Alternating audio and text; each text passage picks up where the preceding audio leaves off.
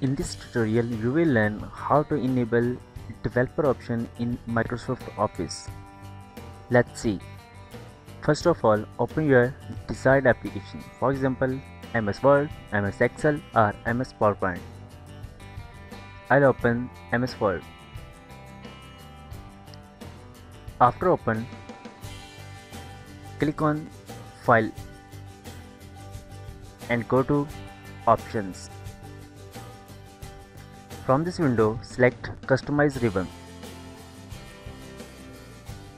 and from here, check the box behind Developer and hit Apply.